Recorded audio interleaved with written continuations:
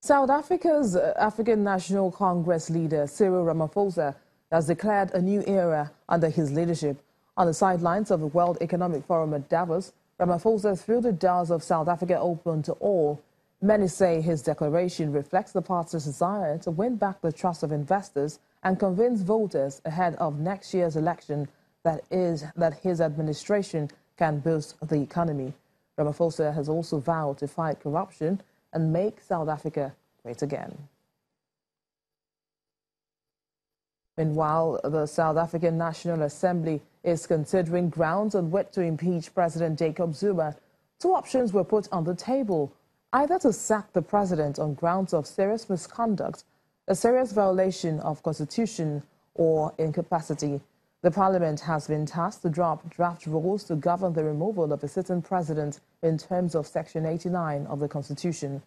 The Economic Freedom Fighters is sticking to its proposal for an impeachment panel made up of 3 to 5 retired judges, saying this will afford the president a fair trial and prevent the African National Congress using its majority to block the process.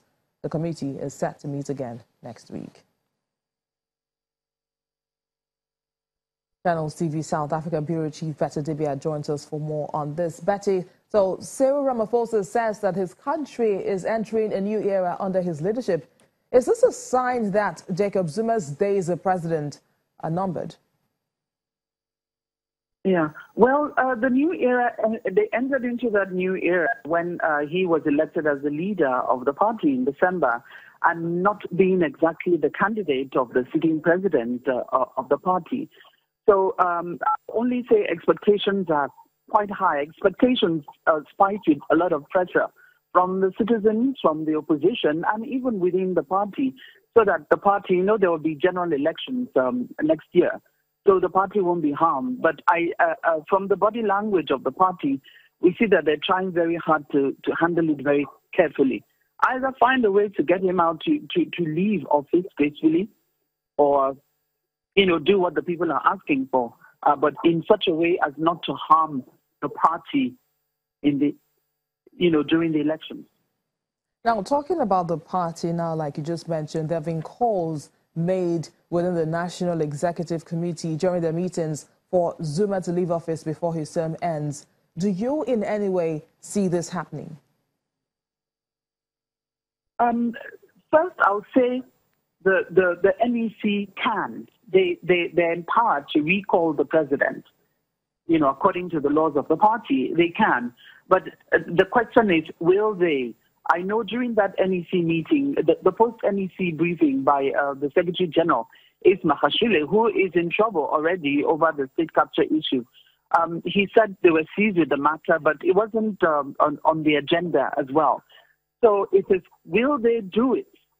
But can they do it? They can. But will they do it, or when will they do it, is what the question, a source for a lot of speculation at the moment. But while we wait to see if there will be any answers to the question any moment from now, just yesterday, members of parliament had a lengthy debate on the impeachment of the president. Are there grounds on which he can actually be impeached?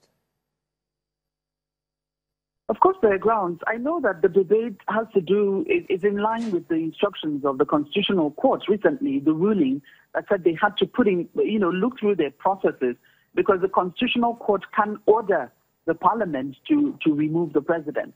But they can make them look into their rules to find the best way or make provisions for that to happen. So it's how do I put it? There are grounds, especially at the time that the Constitutional Court, the Chief Justice said, he had gone against his oath of office. He had done things, the issue of the Nkandla, all the corruption scandals and everything. So there are grounds, definitely. Will he be impeached?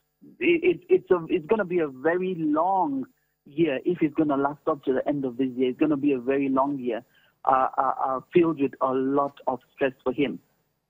Well, we have our eyes on that, and we'll see how it plays out in the coming days. Channels TV South Africa Bureau Chief Betty Dibia.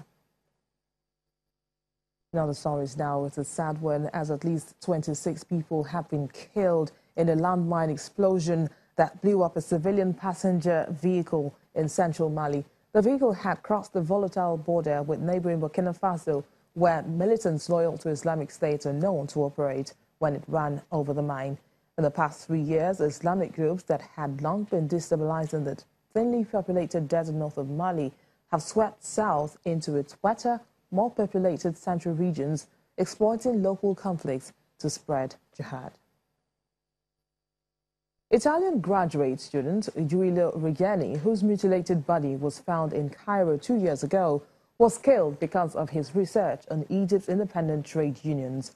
A Rome prosecutor, Giuseppe Pengaton, made this revelation after a detailed investigation into the incident. According to reports, Regeni was under Egyptian police surveillance until he disappeared, but no one has been accused of committing the crime. Egyptian officials have denied any involvement in his murder, but admits he was being monitored. The 28-year-old student was researching for a Cambridge University doctorate when he disappeared on January the 25th, 2016. His body was found dumped by a road near Cairo 9 days later. And elsewhere, a group of European tourists have been kidnapped or attacked in Senegal's southern region of Casamance. Security officials say the group of 4 were robbed and the 3 women among them sexually assaulted. It's not clear who carried out the attack near the Gambian border, but earlier this month, 13 young men were killed in the most deadly incident in the region for several years. Casamance, which is cut off from the capital Dakar by the Gambia, used to be one of Senegal's main tourist regions, but the industry collapsed there because of a decade-long separatist rebellion. Medical charity Doctors Without Borders say the deadliest cholera outbreak to hit the Democratic Republic of Congo in 20 years has reached the capital, Kinshasa. The charity says it has treated 157 people within a week of starting its response to the outbreak, one of whom has since died. The charity now fears the outbreak will spread like wildfire in a city which lacks good access to clean drinking water and has bad sanitation. Last year, it killed 1,190 people in the DRC, infecting another 55,000. Still to come on the program, Africa Tech takes a look at the use of artificial intelligence. You stay with us.